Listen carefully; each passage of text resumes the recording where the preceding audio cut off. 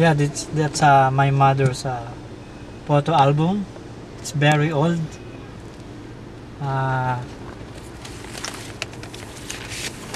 This is the two passport of my mother. He used it to work in abroad in Hong Kong. She's a domestic helper in Hong Kong for I think 25 years, if I'm not mistaken.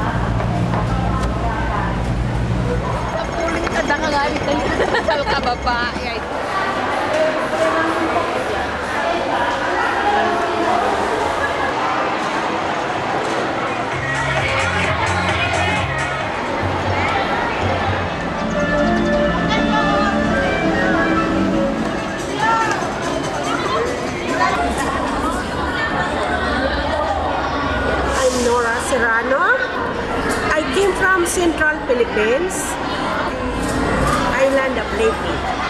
I come to Hong Kong to work for 27 years. Yeah.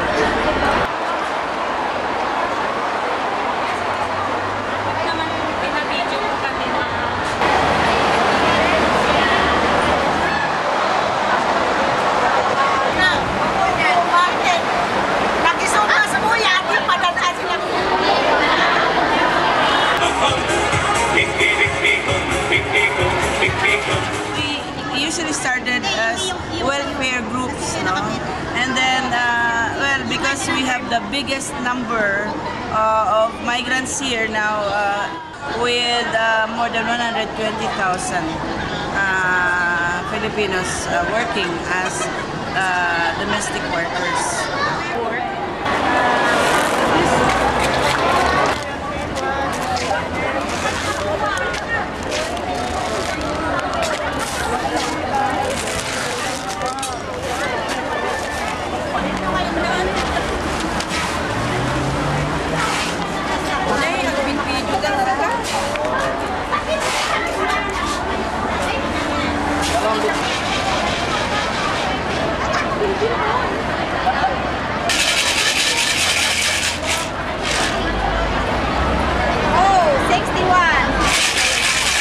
From 5:30 going to 11 o'clock in the evening.